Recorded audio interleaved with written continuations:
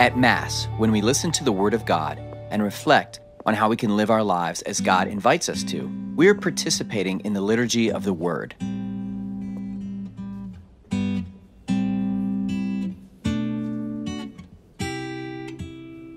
This includes readings from the Bible, the homily, the creed, and the intercession prayers.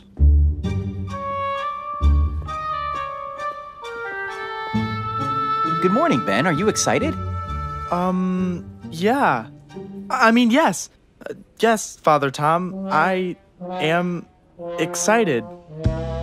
We are having a Mass to celebrate the 100th anniversary of the parish, and I asked Ben to do the first reading. So, at Mass on Sunday, we listen to 4 readings from the Bible, right? Yes, the first reading is from the Old Testament. The Psalm is from the Book of Psalms. The second reading is from the New Testament, and the Gospel reading is from one of the 4 Gospels: Matthew, Mark, Luke, and John. Are the readings random? Each reading is especially selected to connect with the theme that the Church wants us to reflect on that week. And guess what? What? Every Catholic parish reads the same readings each Sunday. So if you have a friend on the other side of the country, you can talk about the readings because they heard the same readings you heard at Mass. That's incredible. I know, pretty cool, right? Okay, get on up there and see what the view looks like from the ambo. So who reads which reading?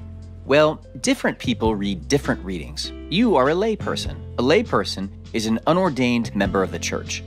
A layperson usually reads the first reading, the Psalm, and the second reading. The priest or the deacon reads the Gospel. Both the priest and deacon are ordained members of the Church. Father Tom? What's up? This week in class, Sister Rosa said some parishes don't have Mass every Sunday because there are not enough priests. Is that true? Yes, it is. That's so sad. What do they do? Some Sundays, these parishes have to have communion services instead of Mass. What happens then? During a communion service, we still listen to the readings of the Mass, and the Eucharist is distributed from the tabernacle. In this case, a layperson can read the Gospel. Okay, thanks. So, what happens after the Gospel? That's where I come in. After the Gospel, the priest or deacon delivers the homily. During the homily, one of us explains the readings, shows us how they apply to our lives, and inspires us to live what we have just heard from God's Word. At least we try, anyway. That's awesome. Yep. Being a priest is a great life. Now come on, let's get started.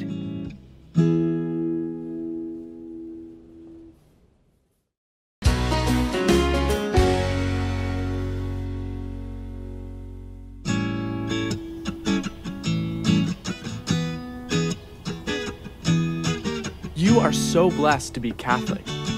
One of the many reasons you're blessed to be Catholic is the Eucharist. You get to receive the body and blood of Jesus. The Eucharist is uniquely Catholic. The liturgy of the Eucharist is so special and so important that I've asked Father Tom to tell us all about it. So, let's go inside. I think everyone is waiting.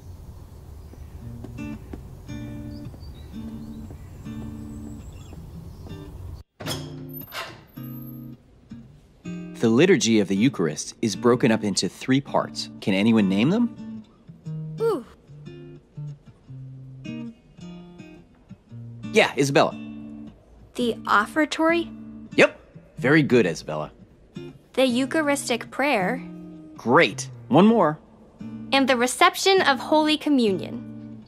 Excellent. This is all very important, so let's go over it together, step by step. Let's start with the offertory. Throughout the Mass, God gives us moments to pause and experience its many wonders. The offertory is one of those moments. During the offertory, a family from the parish usually brings the bread and wine, along with the money we put in the collection for the church and the poor. Then the priest prepares the gifts to offer them to God. As the gifts are being brought forward and the priest is preparing the gifts, we offer ourselves completely to God. We can do this with a simple prayer in our hearts. Here is an example. Lord, I give myself completely to you right now. Teach me, lead me, and feed me with the Eucharist, so I can serve you powerfully here in this world and live with you forever in heaven. The offertory is also a great time to bring our problems to God and ask for His help. If there is someone you know who is suffering or something that you're struggling with, ask Jesus to heal the situation. He is the great healer. The offertory is a perfect time to ask Jesus the healer to intervene in your life. What are some examples of some things you can ask Jesus for help? I can ask Jesus to help me study hard for my test. My friend Vanny is sick. I can ask Jesus to help him get better. I can ask Jesus to help me forgive my cousin Minnie for the mean things she said to me. Jesus can help me listen to my parents. I ask Jesus for help too. I ask Him to help me be a great priest. You are on a great journey with God. Your destination is heaven. God wants to be your guide and companion on this journey. He wants to be invited into every detail of your life so that He can best guide and advise you. He wants to show you the best way to live. God wants to help you become the best version of yourself, grow in virtue, and live a holy life. Next is the Eucharistic prayer. The word Eucharist means thanksgiving. During the Eucharistic prayer, we thank God for His friendship and the many ways He has blessed us. The prayer begins simply and beautifully, with the priest inviting us to lift our hearts up to God. The priest says, "The Lord be with you." The congregation responds with, "And with your spirit." Next, the priest says, "Lift up your hearts." The congregation responds, "We lift them up to the Lord." Finally, the priest says, "Let us give thanks to the Lord our God." And the congregation responds, "It is right and just." Next, we move to a really special part of the Mass, the consecration. Something really cool happens during the consecration, doesn't it? It sure does. The consecration is my favorite part of the whole Mass. Why is that? 'Cause it's the moment when the bread and wine become the body and blood of Jesus. Remarkable. Is that why we kneel during the consecration? Yep. Kneeling is a simple and profound sign of reverence. When we kneel during the Mass, it's a sign that something amazing is about to happen. But just before kneeling, we pray the Holy, Holy, Holy together as a parish family.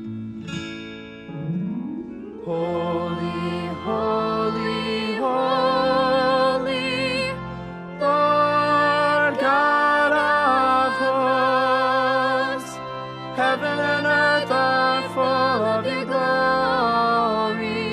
Hosanna in the highest. Blessed is he who comes in the name of the Lord. Hosanna in the highest. Hosanna in the highest. Then we kneel and prepare for the great moment of consecration. Leading up to the consecration, the priest reminds us what happened at the Last Supper, the very first Eucharist. To consecrate the bread and the wine, the priest says the same words Jesus said during the Last Supper. "This is my body, which is given up for you."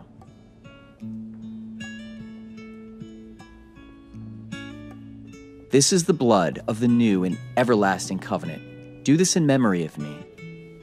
This is the moment of consecration. After the priest says these words, the bread and wine become the body and blood of Jesus. The consecration of the Eucharist is one of the great mysteries of our faith.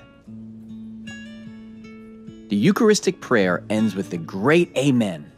Sometimes we say the Amen, and sometimes we sing it. Either way, we should say it loud and with confidence. This is our way of saying, "Yes, Jesus, I believe in you. I believe that the bread and the wine just became your body and blood." What happens next, Father Tom? Well, Tiny, following the great Amen, we stand and pray the Our Father together. Do you remember one of the main reasons why Jesus taught us this prayer? As a reminder. A reminder of what? that we're all blessed.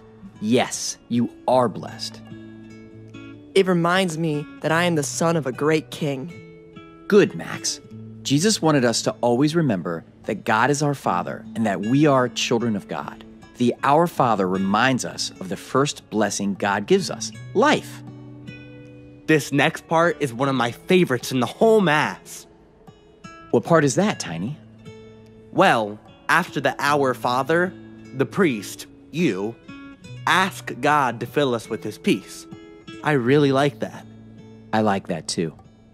God wants to fill you with his peace so that you can go out into the world and share it with everyone who crosses your path. Come on, everyone. It's time to leave for our little field trip. I've got so much more to tell you about the Mass.